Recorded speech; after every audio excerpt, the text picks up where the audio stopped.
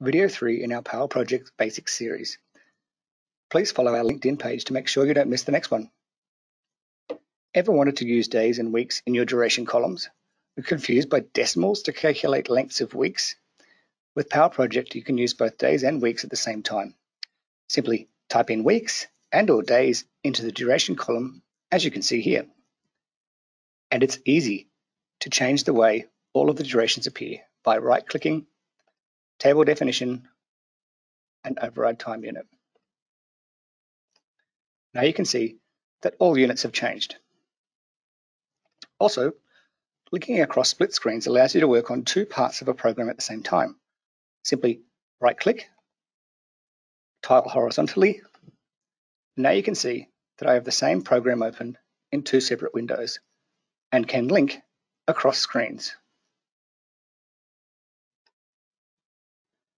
If you like these features, please register using the link below for our upcoming webinar to see more reasons why Powerproject is the planning tool of choice for construction.